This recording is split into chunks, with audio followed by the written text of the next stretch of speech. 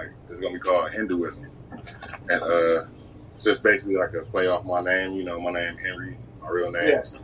Hinduism is kind of just like, you know, I do what I want, but it's like kind of like spiritual artwork on it. Like I might be biased, but I like it. It's like a perfect combination of spiritual and like street background on the artwork, and it fits me perfectly. I feel like it's a good sight to see as far as the artwork, and I feel like the music gonna be quality too. That's cool as hell. I'm always looking for a mixed batch of just like different type songs, spiritual songs, street songs, female type songs. You know what I mean? Yeah, I can feel that. I can feel that. You're very diverse. I can feel that. Yeah, that's exactly how I'm trying to plan that. But I got maybe 4 songs ready for it, but I really ain't rushing it. Like I said, I'm trying to build the buzz and put like a promotion market behind just a couple of songs before I really fully put a project out that nobody gonna acknowledge, because I got to build my buzz more. For sure. But it's already ready though, so I can't really give y'all a date. But I feel like either the end of this year or January it'll be coming out. So, who's your favorite person that you've done music with so far? That you like doing music with and you keep going back to? The guy that won the contest last week on Sunday dinner, the 419 legend. Demos or Yeah, Demos. Yeah, me and him. We actually, like I say, we in a group together. It's his group, DeafNote Entertainment. But I mean, that don't always mean you don't like making songs with the person though. Like me and him, we just got like a chemistry we don't really gotta talk about too much, because we both kind of like perfectionists with songwriting. Yeah. And we kind of know like just the vibe and go off each other's vibe, and just it happened fast and easy. It's really effortless for real. I'm telling you, he's something. He's something. When I heard that, plus I known him since we was in high school. Like, yeah. We had we had a health class together. And it's funny because like when I first met him, like he used to tell me like, "Oh yeah, I rap," and he had his little notebook, and I was telling him I rap, but we never really like linked up outside of school. And then one day I was at the studio, like this dude around the way or whatever. He had like a real studio, but it was just in a house. Like he had like mixing boards and everything. So I got cool with him and we started recording and stuff. But he was like, "This dude coming over, he said he know you." And I'm like, he showed me a picture of him and everything, and I'm like, "No, I don't know, dude." But I ain't seen him since high school. So right. I'm like, then he come over, I'm like, "Oh, I know him." Like, and then we just got back up. This was like around like 2012 when we've been making music and tight like that again and everything. That always feels good when you click someone real well with music writing and shit, and you're not like right away too at that. So is he the one that comments on the Facebook all the time? No. No. Dylan or? Oh no, Dylan. That's my boy. That's NBM. He's another Whooville MoneyGang artist. Okay. So, but he actually makes more like the best way I could describe the genre that he makes is like trap metal. I don't even really know how to describe it. Like it's more like rock sounding vocals with hood beats, and I don't know. You have to just check him out. Actually, go to his page. He posts all the time. He might want to actually come up here and give you your next interview. Maybe. Yeah. What was his name? We put in the comments. His name is Dylan on Facebook. She got him as a friend, but artist name is NBM Murder Boy. Okay. Don't confuse that with our AM.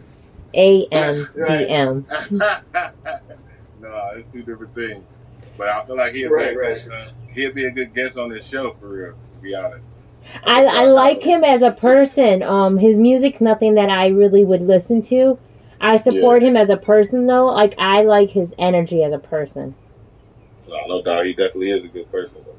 Yeah, no, I like him as a person for real.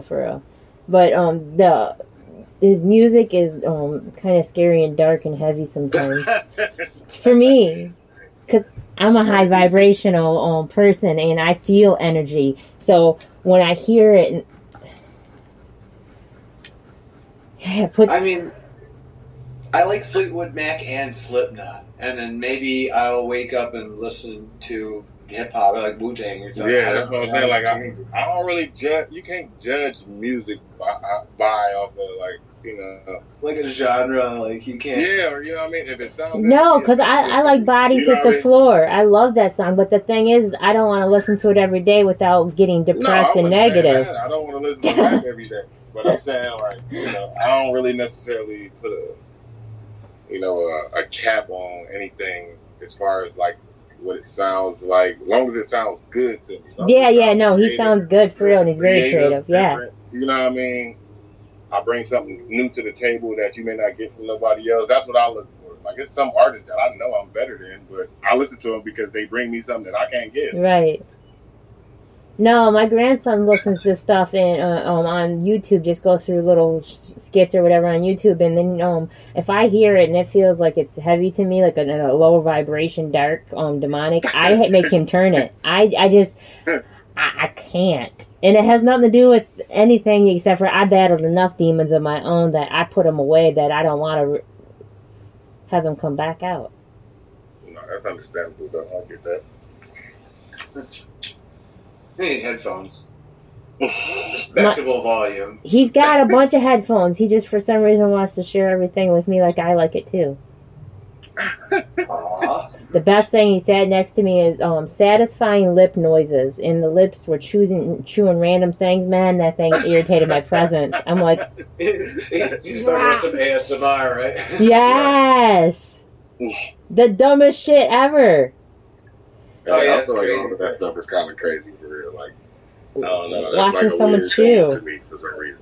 That's a dirty fetish that I don't want to be a part of. I don't want to watch someone chew. That's not satisfying. I don't want to hear somebody chew or like rub a nickel on some Brillo pads or something like that. That's not satisfying. For 8 hours. I don't get that. But, hey, to each his own, whatever. Them kids like that shit for some reason. I don't know why, but yeah, no, I can't do it. So I tell them to get out of my face. I love them all, and that's my heart, but no, not my type of thing. Nah, I feel you. So, anyways, I heard that you changed your name a few times. Yeah, like I used to be Gett It N Henn, but I felt like it was I don't know. It was cool. It was different and unique, but I felt like I wanted it to be taken serious more because a lot of people like couldn't even really say it right or would mess it up. So I would just, I switched it to Henry Rich. I still go by like Gett It N Henn as an alias and Hendro as an alias, but Henry Rich is my new rap name. So everybody can find you everywhere on every platform under Henry Rich? Yeah. I mean, even older songs, you can still find me under Henry Rich. Okay. I did Hendo. That was mine. Did anyone? Other people? That's funny that you say that. I know somebody. She called me Hendo. I was like, that's funny. I was wondering if that was synonymous with all Henrys or not. I don't know. Like, questions. A lot of people try to call me Hen Dog, and I'm like, no, that's corny. Don't call me that. That's so corny. Just don't call me that. Like, it's so cringy. Yeah, I know. Yeah, just call me Hendro or Hen, or call me something. Don't call me Hen Dog. I don't care what you call me. Don't call me. Man, I've had especially boomers come up to me and do the Henry VIII song. Do you know that one? Yeah. Guy, you fucking sick of that yet? I mean, yeah. Yeah.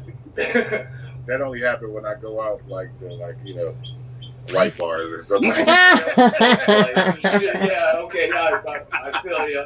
I'm fucking sick of thinking shut your mouths. But yeah, I mean, it's cool though. I don't be tripping, but Hen Dog irritates me more than that, so I'm cool. Yeah. So if you were going to talk to a youth that's trying to get into music, what would you tell them? I would tell them it's best to just, build your bag up and pay for your promotion to be more of an independent boss. Because once you do the footwork, I mean, everything could be yours, and you really don't need a label right now. It's kind of pointless. And if you just stick with it, you'll be good. It takes consistency and some money behind some promotion. Because a lot of people ain't good, but a lot of people get traction because they do what they have to do business-wise. A lot of people are good and don't do what they're supposed to do business-wise because it's still sitting somewhere on the shelf. You know what I mean? So it's best to be your own boss because most of these young rappers, they got potential, but they just don't know how to push themselves.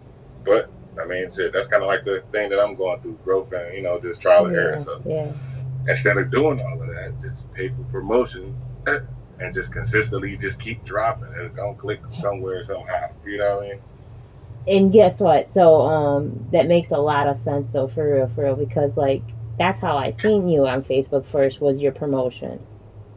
Yeah, see, you know what I mean? Like my song, hopefully, like it got 48,000 views, not because I know 48,000 people, but because I had a Google ad on it, and it was a decent song, decent video. You know, a lot of people just wanted to click it and just see what it was about. You feel me? But if you don't ever put that out there, you can't never get no reaction.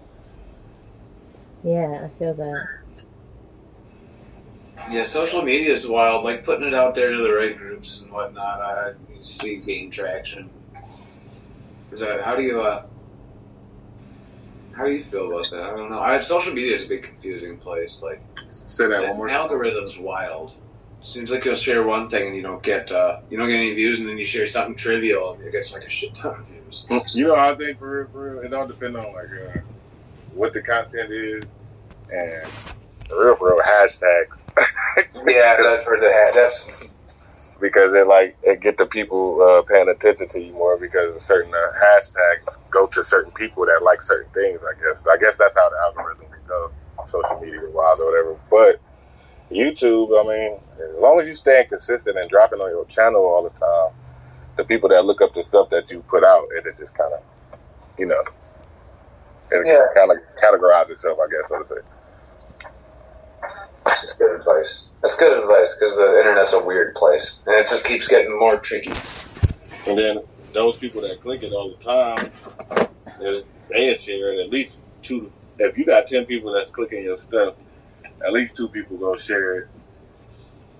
So I mean, you know what I mean? There's new fans as long as you keep consistently putting the music, or keep sharing it, or keep putting promotions behind it. You can't just share it and then just, you know, not share it. Yeah, consistency matters, for real. That's the only way to...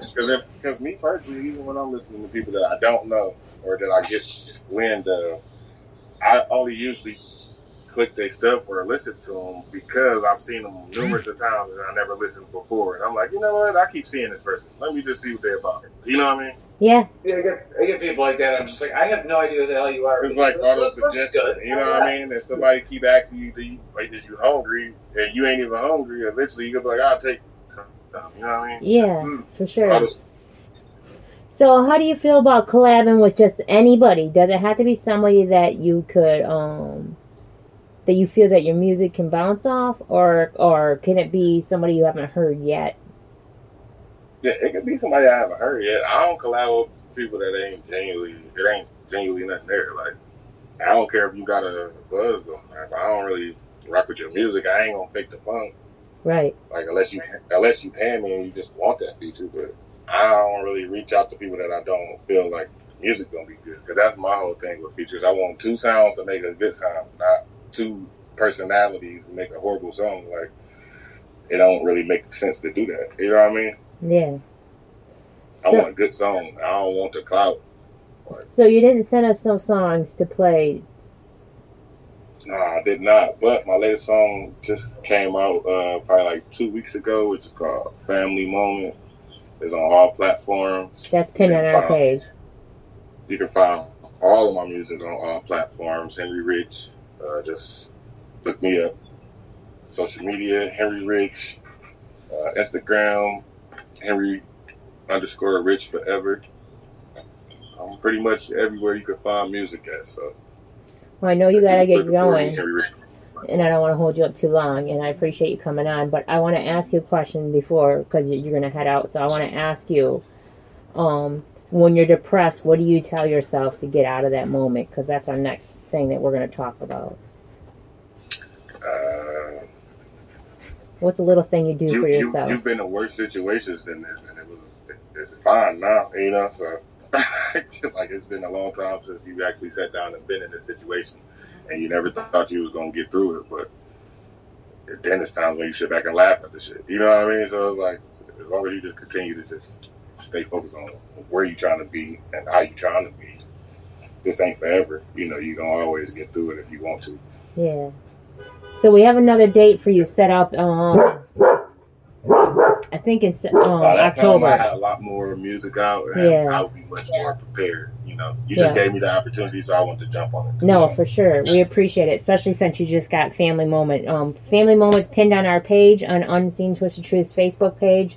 I will share it after this. Everybody tune in and try to find him on all platforms. Go like, share, subscribe. It's free to go follow. It's free to support. Right, it's free. All you gotta do is just click the links. Free to support. Came up pretty fast here. Yeah, man. I appreciate y'all, man. No. Get up out of Yep, I appreciate you. Next time, though. Next time. I And then appreciate y'all platform, and I thank y'all for having me on here. no problem. Ashe, have a blessed night. All right, man. Good seeing y'all. Yes. So, what do you do? What do you do, Henry, when you're depressed and you're going through it? What do you tell yourself?